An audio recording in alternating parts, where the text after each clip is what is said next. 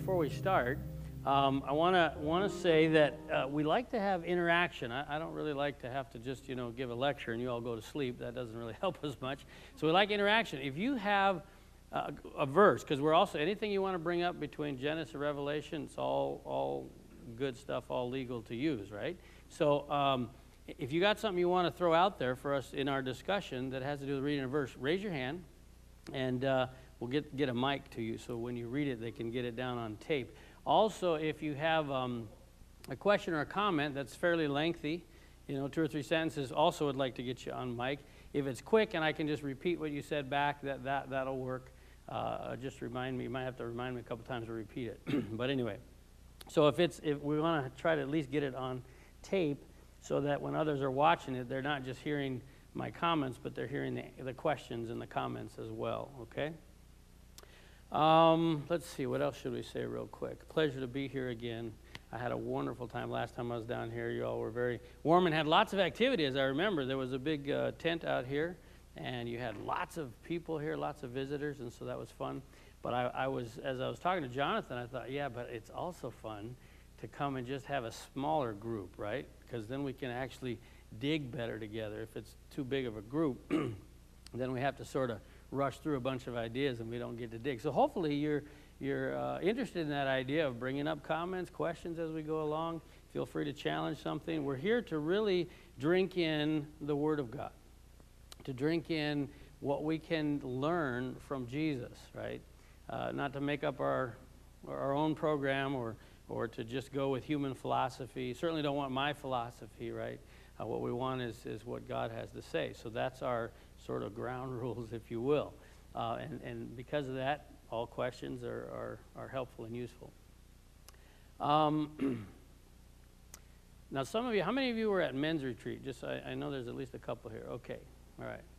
So tonight, at least until we get this part done, you don't get to add any comments, right? Because they had a preview. Didn't we do a little bit of this there? Yeah, had a little preview. So what I want to do tonight, as we start our discussion, is to ask for, I think, with this size of group, we better go with about 6 volunteers. Who would volunteer to help me out right from the get-go? Okay, Charlie had already seen this. He can't do this. Because we're going to work on this spiritual fitness chart up here. It's called the spiritual fitness chart. We're going to get some idea of where we're at. So who would be brave enough to help me out? Do I have 6? Okay, 2 right there. If you just stand up right where you are. I need 4 more. Anyone else? I'm going to have to pick people.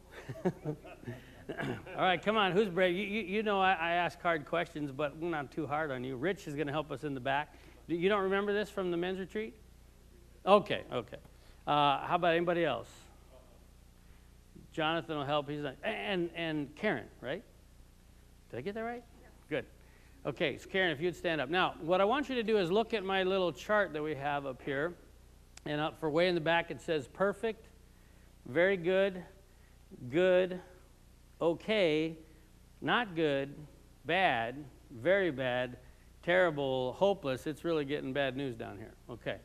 So what I want you to think about, those of you who are volunteering for me, and I want you to be honest, this isn't where you were last week in your spiritual fitness. This isn't where you're going to be tomorrow. This is just today. Where are you at? How do you see yourself? When you evaluate yourself, how is your spiritual fitness doing on that chart? And I'm going to take a pen. We're not going to use any names on the board, but I'm going to take a pen, and I'm just going to mark where you tell me you are, our brave volunteers. Where would you place yourself? Honestly? Yeah. I would say between okay and good. Okay and good. Okay, so we got one here. Good. Okay. And right up front here? Good. Okay, we've got a group going there. right in the middle, bad. Bad. Oh. There's a brave soul. Okay. Way in the back. Okay and not good. Okay, so we got kind of a loner out here in the middle, and one more. Where'd they go? Did we not get 6 volunteers? Maybe I only had 5. Do I have one more brave one, now that you know what the question is? Okay, where you put yourself? That's a tricky word, but I'll say perfect. Perfect. Whew, okay. Nobody throw any rocks now. Okay. Now, that was the first question. We only have 3 questions for you. That was the first one. That was the least important of our questions for our chart. Second question, a little more important. No matter where you are right now on our chart, where do you want to be? Where do you want to go? And we're going to start, again, right over here. Right up here. Okay, so you're joining the other fella. Here, okay. And you're going to stay right there. Okay. Because we'd let you move if you want. Okay. Where? Okay. All right. Jonathan? Oh.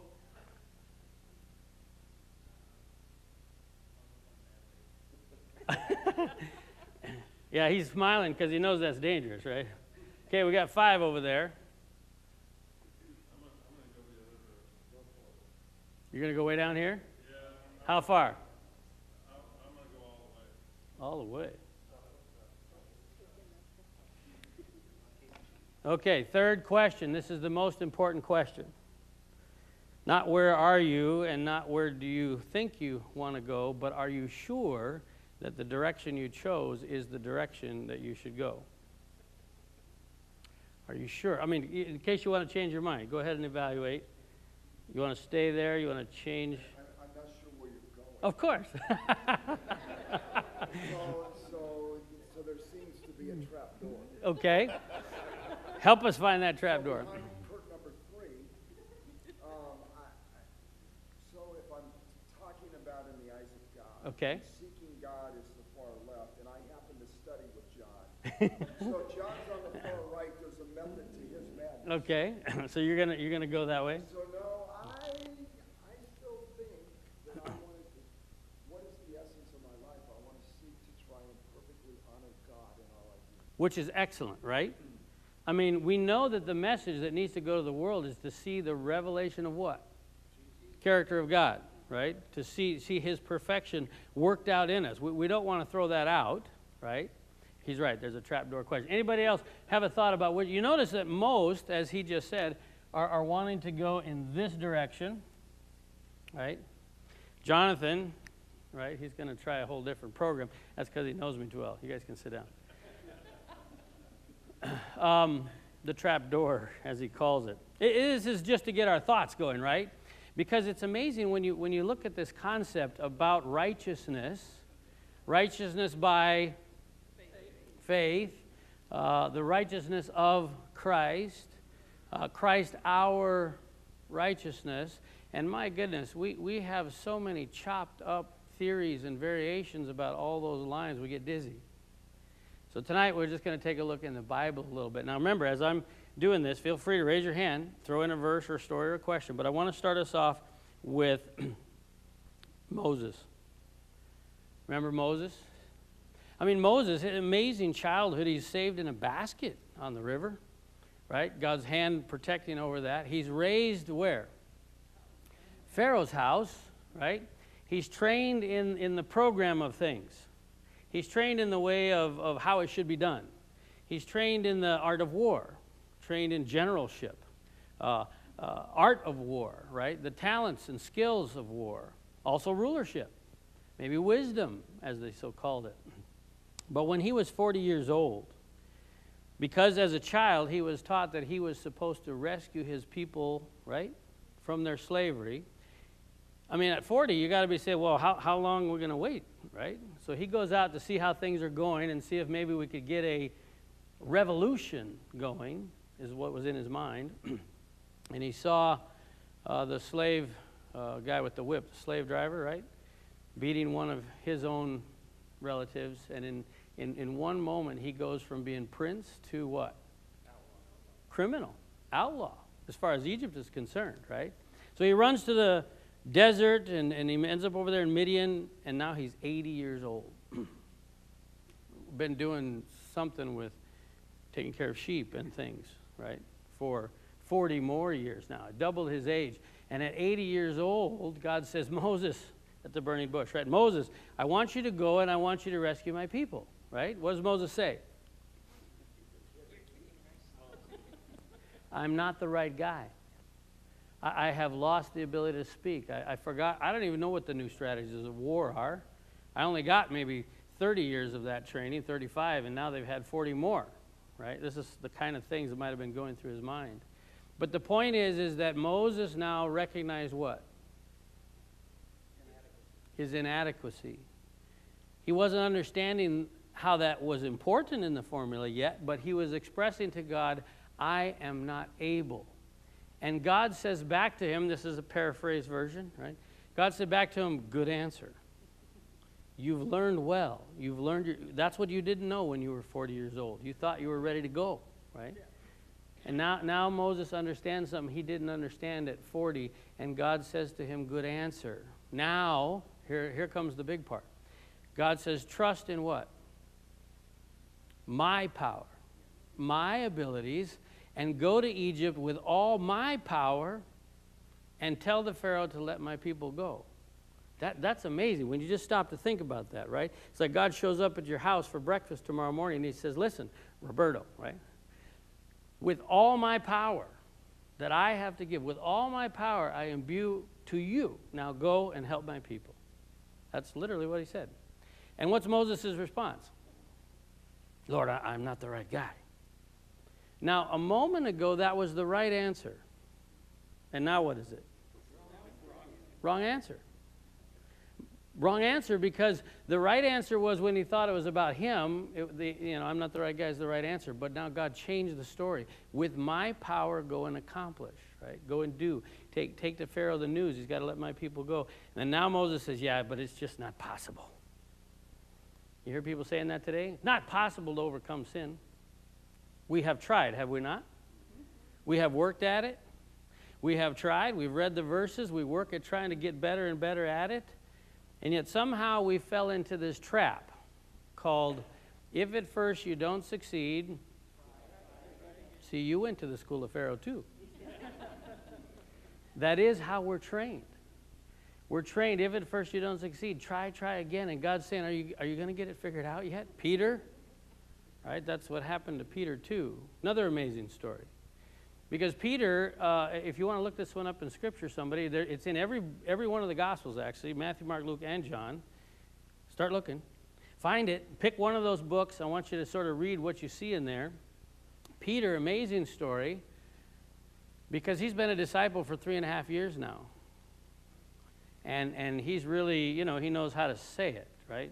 Lord, where would we go? You have the words of eternal life. Jesus said to him, man, humanity did not show that to you, right? He recognized to Peter, meaning he brought it to Peter's recognition that what just came through his mouth was what?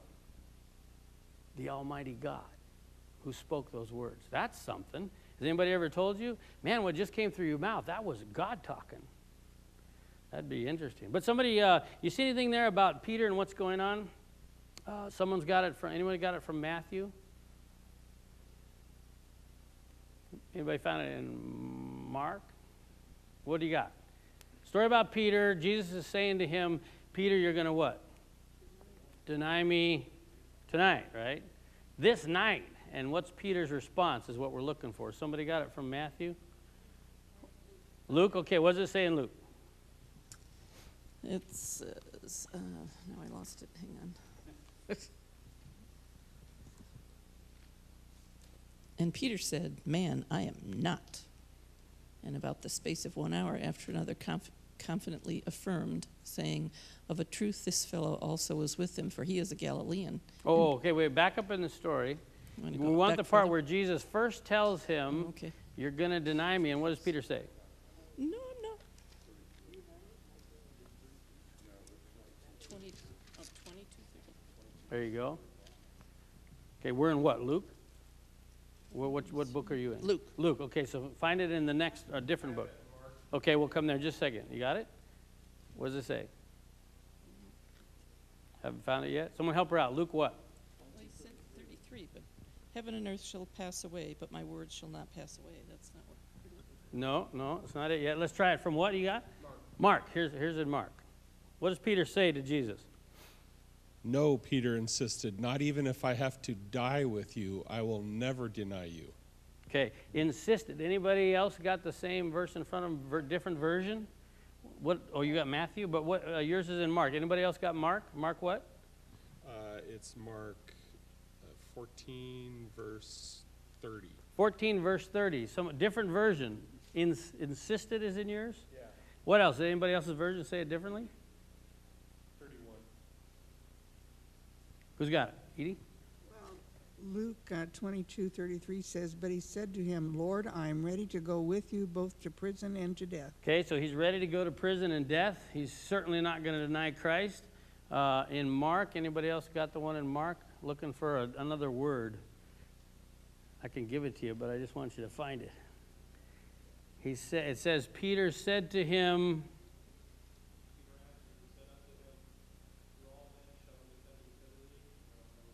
okay, so he's still insisting the same thing. I guess the word I'm looking for is vehemently. Which one is that in? Luke, Matthew, Mark, Luke? It's in Mark, right? Amplified. You got Mark from Amplified? Yeah. Okay, what does it say in there? But Peter said more vehemently and repeatedly, even if it should be necessary for me to die with you, I will not deny or disown you. What does this mean, more vehemently? King James says that too, right? Vehemently? With passion. Like insisting, it's almost like he can't believe Jesus is doubting this, right? That's Peter. And of course, we know the story. You know where I'm going with this. But it's amazing to analyze this. What was Peter's problem? Trust in self, right? He was going to work based on the power that he had, right? Got his sword strapped up, right? Ready to go. Going to go to battle. In Desire of Ages, it says that when Peter said that he would not deny his Lord, he meant it. He meant it. He was actually sincere about what he said. He wasn't lying, as far as he knew, but there was a problem. Hand up in the back. Well, just another little point. See, there's another point here, and that is the fact he was in a group of people. Okay, Peter was. And being in a group of people, and Jesus said, "You're going to do this." It puts him on the spot. Okay, he's got good. a reputation to uphold too. I mean, Illinois clear. Yeah, he meant it when he said it, but he also had other people watching, and we know that from his other experiences that he liked to kind of be the first person to kind of respond to things. So there's a piece of that too. In there. Of course. So he's kind of feeling under pressure. He's got the group watching, and he can't, be looking bad in front of the group. That's all part of it. But his biggest problem at the root of that is he trusts in self. Now, this is the same problem that he had when we're out here in the boat, right?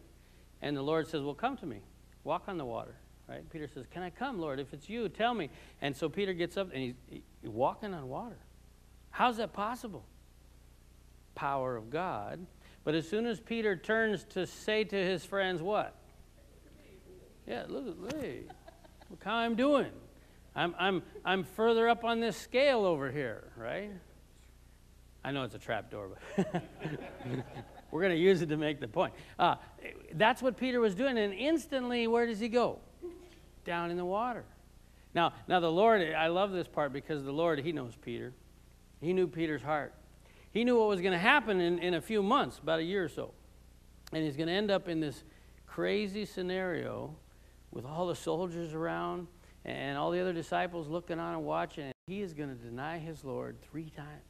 God knows that. Jesus knew that long before. But Jesus says, well, let's do a little rehearsal. Maybe we can help Peter get it. And so Peter goes down in the water. And you notice Peter's next response? It's great what he does. Save me, lest I perish. Well, now this is a fisherman. He grew up on that lake. It's kind of like, we watch these shows maybe about Alaska fishermen. I mean, they're tough, right? And here's Peter.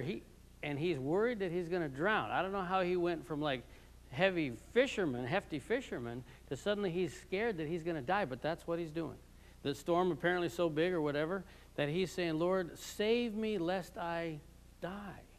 That was the perfect response.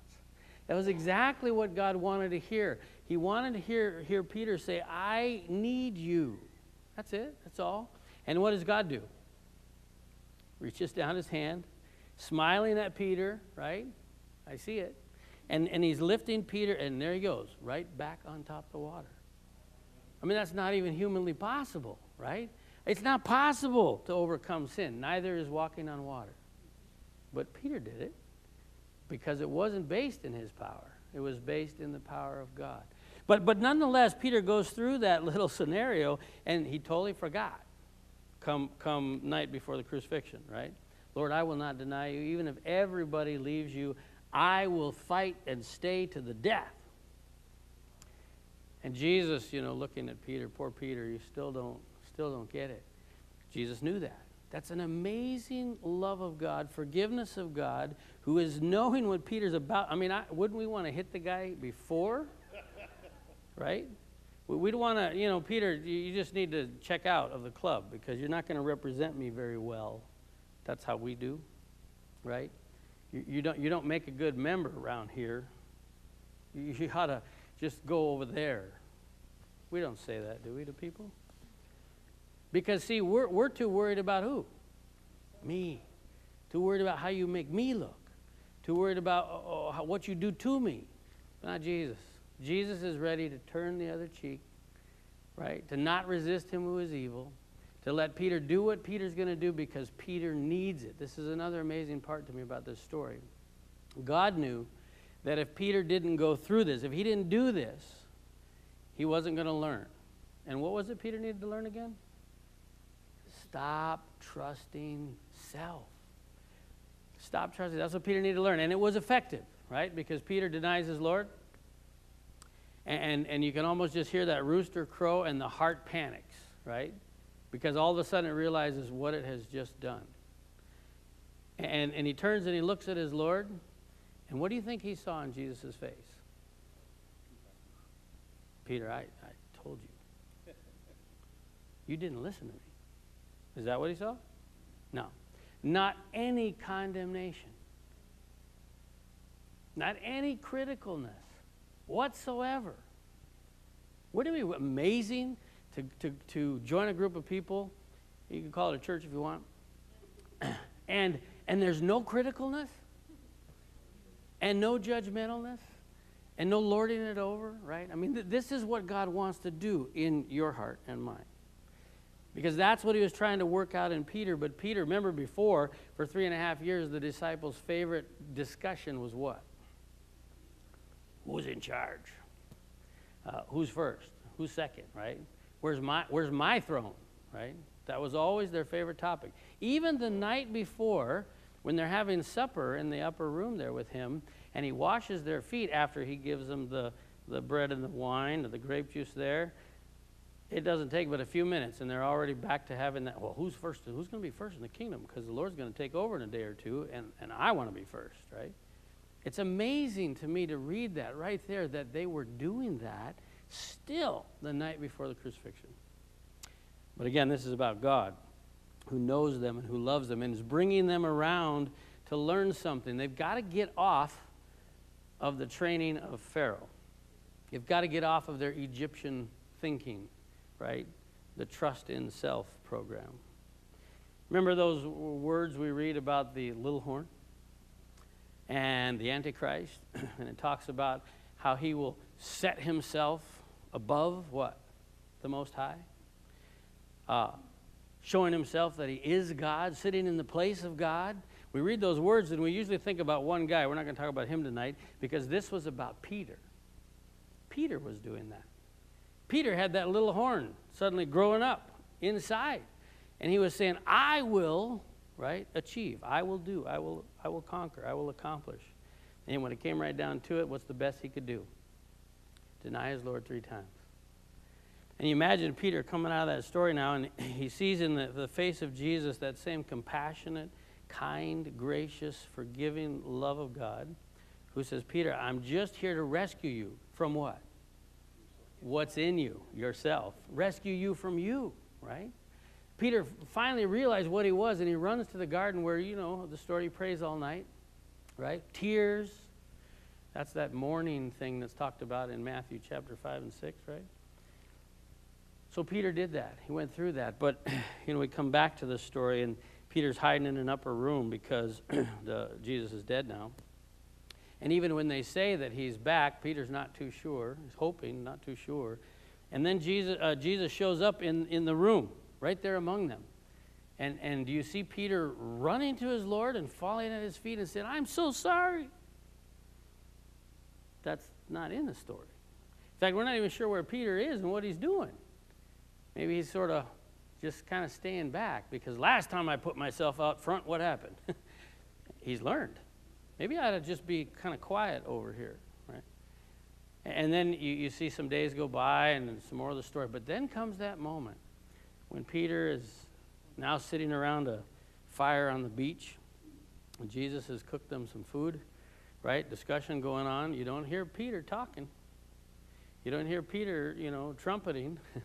Yes, you're back, Lord, and we're going to take over. None of that. He's concerned because now he knows what's in him. Now he knows. Without the power and the love and the grace of God living in him, he will only accomplish sinfulness, unrighteousness, lord it overness. He'll only accomplish, Lord, thank you that I'm not like that guy over there. But all of a sudden now Peter knows he is that guy. And so he's quiet.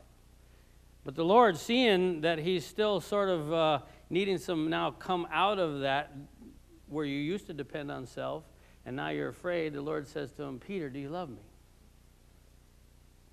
Simple question. Peter, do you love me? And Peter says, yes, Lord, I do. Right? He's wanting to at least be able to say he loves him. May not be able to accomplish a whole lot of righteousness. May not be able to accomplish any, staying true and faithful. But Lord, I do love you. Is that possible for someone to be in that scenario? It is. Still afraid about how this change will happen. Still afraid about could it ever be me? And yet suddenly now Peter, more than anything else, loves his Lord in a way that he never did before.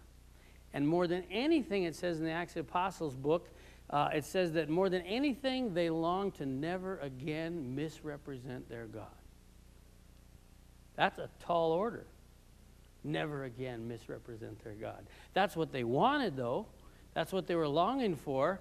We usually use the word perfection for that, but here's the trick. Where did Peter need to live on this chart in order to have what we're talking about?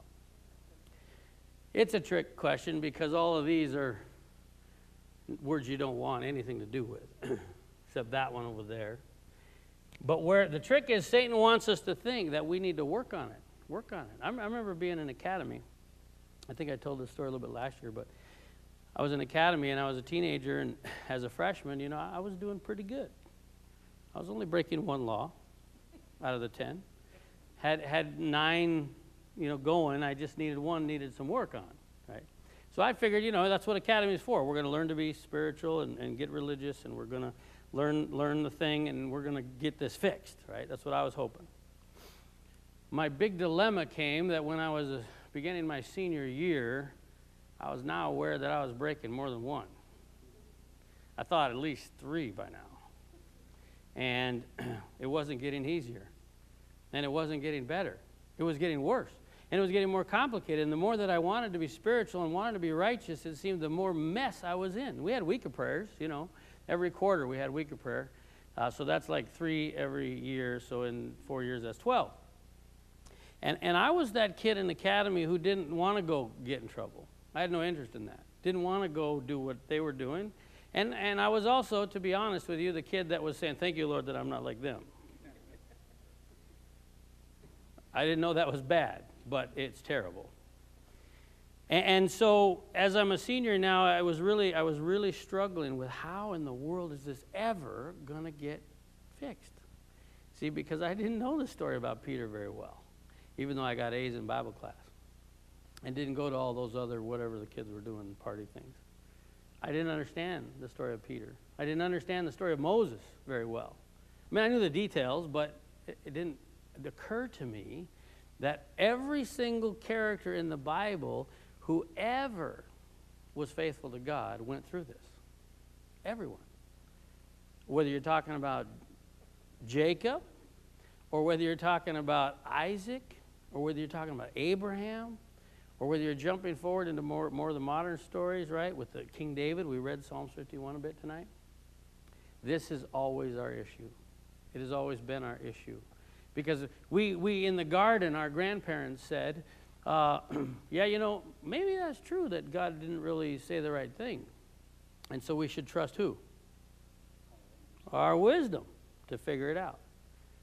It didn't occur to us then, right, to say, you know, I'm suddenly confused. Maybe I should ask God to help me out here.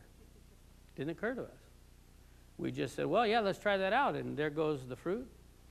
And then here comes Adam, and Adam's saying, well, wait a minute here. Now, this is a dilemma. I know we're not supposed to eat that. He knew the theory. He knew the law, so to speak. But nonetheless, he chose his love of his wife and following her over his fidelity or his faithfulness to God. That's what got us into this. And you and I have all inherited that nature. We were born with it. It's our natural tendency to trust moi. Didn't know that when I was in academy. Later I learned if you broke one, you broke how many? Yeah, see, then I was wiped out on the floor. I'm like, I'm in big trouble. I didn't know that. So Moses, Peter, here's another one of my favorites, and feel free to throw any more into this mix if you'd like. But Mary, the woman that was thrown at Jesus' feet for adultery, right? It says that story should be told every time we tell the gospel, so we can't disinclude it. It's one of my favorite stories. But here, she hears, and I know you know the story, so I'm going to jump ahead a little bit in the story. She hears those words, I don't condemn you. Great words. Especially for her heart, right? She was broken and beat up and outcast and treated like trash. And for her to hear Jesus say to her, I mean, can you imagine after the public humiliation? I don't condemn you. And then here it comes. But go and sin no more. He actually said that. Sin no more. Did Jesus actually believe that she was going to run home and never sin again? No. They're saying no for the video. Did God, what, sorry? Say one more time. It would be on her mind. The words, right? It'd be, oh, how do I do that? But Jesus also knew that in his power, she could stop sinning forever. Isn't that true? So he just now needs to work with her to help her come from the first problem to the conclusion. So he says to her, go and sin no more. She runs home.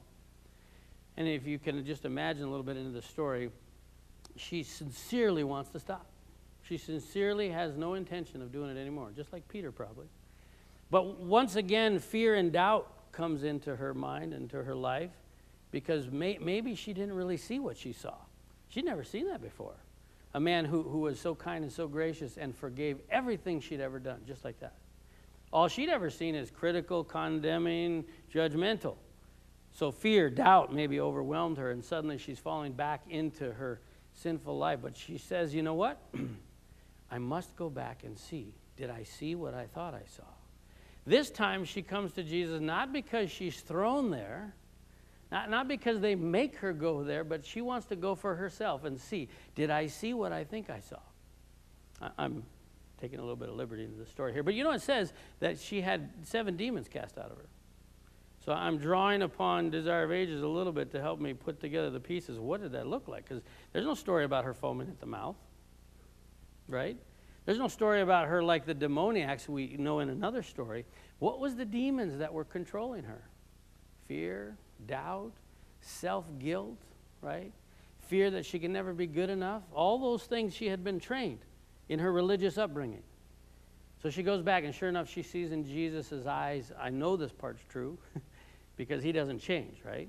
He's the same yesterday, today, and tomorrow. And she saw in his eyes the same loving, forgiving, compassionate love of God, and she said, it was true. I will go home, and I will stop sinning.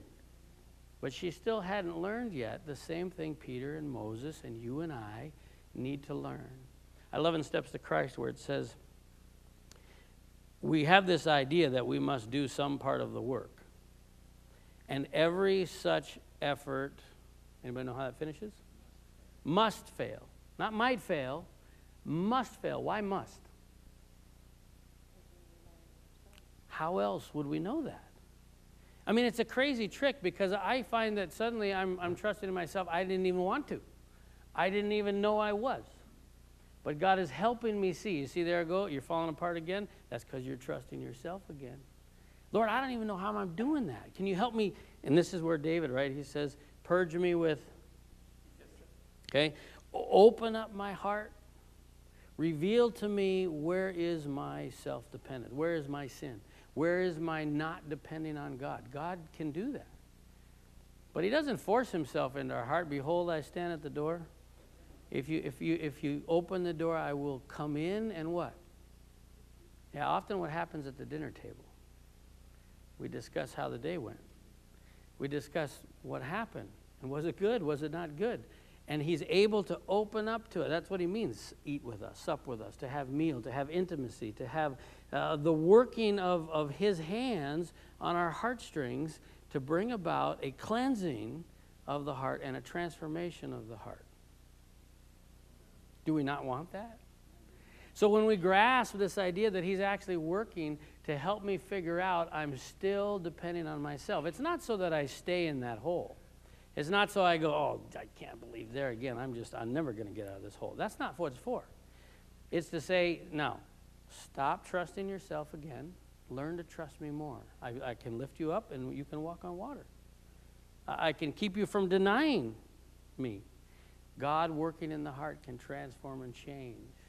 The way to perfection is not to work on Pharaoh's program going to the left for you, but rather letting the Holy Spirit bring us down where we see that, you know what? I am not better, Lord, than all those other people. Instead, we beat our chest and say, Lord, I am a sinful man. I have sinned against thee, as David said. But we grab a hold of what David was saying in Psalm 51. But you, O Lord, have mercy based on what? My repentance?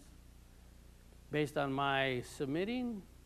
Based on my repenting? No, because that's how God is. Have mercy on me, O God, according to your loving kindness. That's one of the most important verses in that whole Psalms. And based on that, the rest builds. And so David can say, I'm in trouble. My heart is not right.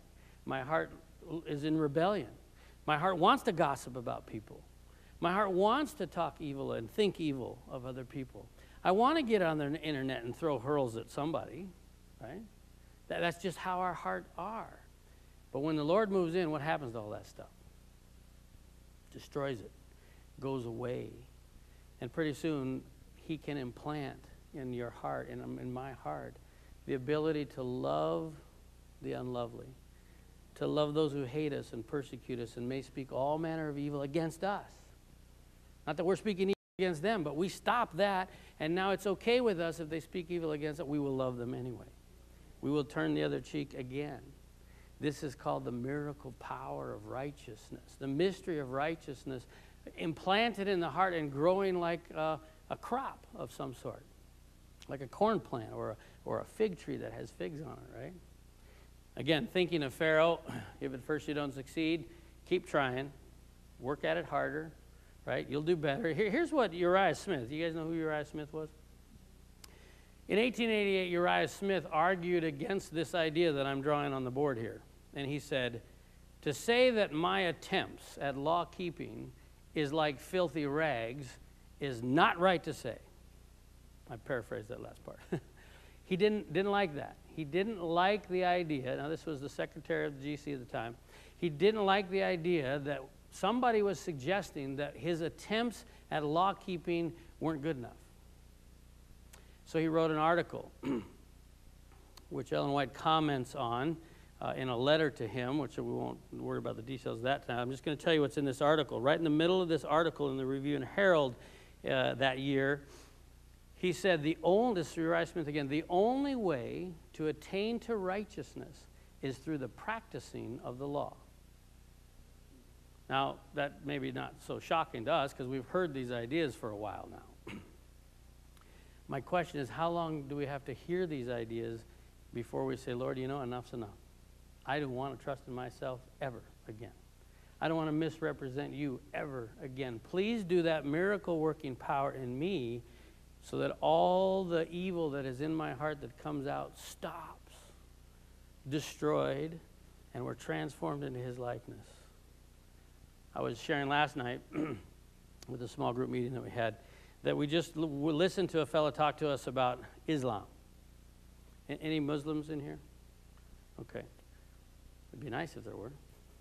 But you know how the media has got us all worked up. My mom last year was having a panic about this. She was just sure that, you know, any minute now the Muslims were going to take over and we're going to have Sharia law and all you women are going to have to cover up completely. Right? So what? So what if it did? Are we ready? Are we ready to live under the rule of Caesar or Nebuchadnezzar or Darius? I'm just listing off a few of the in history evil kings, right? And submit to them in every way that we can, as long as they don't what? Command us to disobey God. That's what Daniel did. I mean, have you ever thought about that? I mean, that's an amazing thing, Daniel living in that environment. He's captured and hauled off at a very young age, 14 to 16, some say. They're made eunuchs, thrown into the king's court, don't have much choice about things, right? And here goes the story of Daniel for his whole career. He is going to serve wicked, evil kings. I mean, our tendency is, I will not do what he says, right? We talk about Sabbath and the idea of Sunday law. We're not going to go into that tonight, but I just wanted to share this one idea because we suffer from this idea too much. I was sharing this idea about submitting to all the powers and authorities as long as they don't tell us to disobey God. And we were talking about what happens if they were to make such a law. And they said, well, no more working on Sunday. What would you do? And I have Adventist friends who tell me, well, I'm mow my lawn. I'm going to work in my garden. I am not bowing down to that idol. Is that a right response? See, that's that little horn thing now in us. We're so worried about it over there, but now it's in us. Is there anything wrong with not working on Sunday? No. How about if they say you need to worship God on Sunday? Any problem with that? No, technically not. In fact, if you want to check me on that, just take a look in the book of Acts of the Apostles and tell me how many days of the week were they breaking bread from house to house, opening up the scriptures and preaching the word? Every day? Is that legal? But when they if they were to tell me, if Nebuchadnezzar were to tell me, now you must work on God's holy Sabbath day, what's the answer? Respectfully, because God made you king, even if that means you have to take off my head, I must not, because my God has commanded me otherwise. But can we do it with grace? Can we do it with peace? Can we do it with love in our hearts for the very one who might now take off our head? The other idea is a total deception. The idea that we will fight against them, the idea that we will raise up and we will show them how it is, right? Because this is about the Jesus who came to the planet to destroy all the false ideas and lift up all the truths about God, about his spirit, about his law, which is a transcript of his character. Anyway, so we got Moses, we got Mary. I mean, it's an amazing thing to me. I didn't finish the one about Mary. Let me just say, after we see Mary, whatever happened with these 7 casting outs, after that in Scripture, if you just look and you find where she is in the story, she's always in the same place. Where is it? At the feet of Jesus. She learned that's the only safe place to be, as did Peter, as did Saul, who became Paul, as did Moses. I love how Moses, every time, I mean, I can't even imagine, millions of people out there in the desert, and they start griping, and that's got to be loud, right? You get that many people and they're griping. It's not like you can just sort of tune it out. What does Moses do every time they start doing that? Falls on his face. Silent. Doesn't say a word. I'm thinking that's a interesting battle strategy, evangelism strategy. What kind of evangelism strategy is that? You're supposed to be converting all these people, you're just laying on his face, waiting for God to do something. He put his trust in God, who was able to open the Red Sea, put his trust in God, who was able to bring plagues when needed, right? Put his trust in God, who only could save them. And tomorrow we're going to spend focused time on that character of God, his love, his forgiveness, his healing, even his wrath. We'll talk about that a little bit. And then we'll talk more about just the whole system of his government in judgment and how it works, the good news about how judgment works. But tonight, just wanted to have it sort of opened in your minds to say, yeah, your invitation that God is giving us, like he did to all these characters we talk about, is to say, Lord, I need you to teach me to stop trusting myself, to stop reading the list as if somehow by reading the list I can get one more checked off, right? That's what Pharisees do. That's what I was trained to do. We read the list and, okay, I got 9 of them, I just got one more to go. That was called deluded. Here's why. This one I'm going to read. From Steps to Christ, and it's not unfamiliar. I try to use material that's, very familiar to everybody, so we're not just coming up with weird things. But here it is.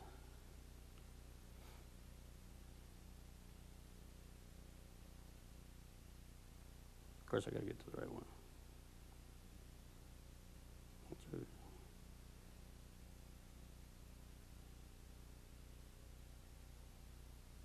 Yeah, these are all good. One more. Oh, here it is. Sorry. So, From Steps to Christ, page 64, and then we'll talk about how this is also actually in Scripture. It's proven in Scripture. This is just a summary way to see this idea. It says, the closer you come to Jesus, the more what? The more faulty you appear in your own eyes. Again, look at our chart. I asked you in the beginning, here was the trick question, how do you see yourself? Not picking on anybody, but how do we see ourselves? How do we grade ourselves? How do we look at ourselves? This says the closer. So let me draw this here. So let's say this is Jesus, and this is you, and this is you, meaning this is you close, right? We'll do like these dimensional lines here, and this is you far away. The closer you come to Christ, the more faulty you appear in your own eyes. Doesn't that seem confusing? I don't mean when we read it, I mean when it happens. Again, for me in Academy, it looked like this. I wanted to really get spiritual freshman year. So week of prayer's coming, I'm ready to go. We're going to read, we're going to pray, we're going to study, we're going to get serious. And that would last for about 2 weeks. And then all of a sudden, it's all falling apart. And so next quarter, come week of prayer, I would say, okay, I was fooling around. Enough fooling around. Let's get serious, right? And read, pray, study, about 2 weeks. And now I'm feeling more guilty than I did the first time, right? So here's what I envision happening now as I look back on the story. I was in Academy, and I was a sinful human being needing a Savior. Didn't know that I needed a Savior more than all those other people I was pointing fingers at. But Jesus would draw near to me, and I would sense what? My need. I would sense my lack of righteousness. And that would make me a panic, right? Because now it's looking worse. So I'd try to fix it. Read, pray, study, read, pray, study, read, pray, study. And I'm looking better to myself now, which means what? I'm further away by definition. And Christ would draw near, and I would panic. Another quarter, read, pray, study, read, pray, study. And I went around this circle. Now I look back, it's like, he's coming after me, but I'm running away. When I thought I was trying to get spiritual, I was actually running away. How deceived is that? Because it says, the closer you come to Christ, right, that's over here, the more faulty you will appear in your own eyes. For your vision, I like this part, for your vision will be clearer, and your imperfections will be seen in broad and distinct contrast. I don't like that. My sins will be seen, my imperfections will be seen in broad and distinct contrast to his perfect nature. Isn't that true when you look at him? Like we talk about tonight, about him, when we start talking about him, I love it.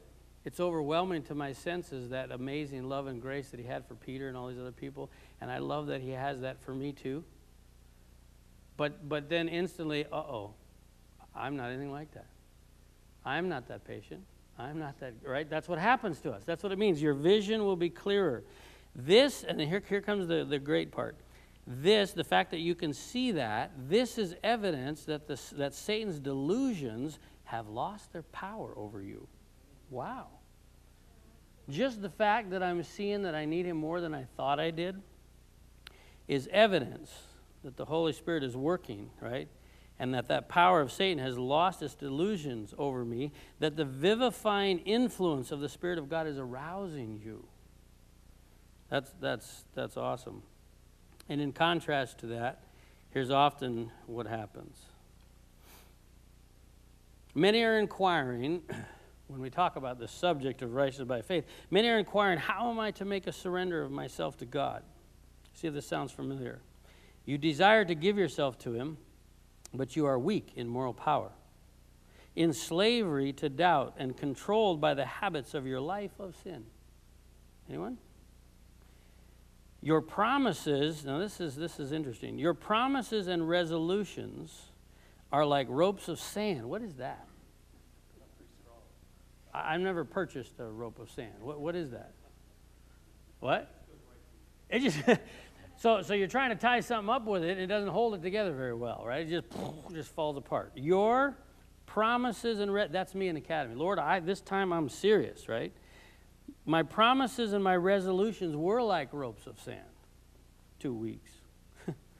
You cannot control your thoughts or your impulses or your affections. Man, I don't have much power at all. You cannot control your thoughts, your impulses, or your affections. You remember Jesus said, the power of man is good for what?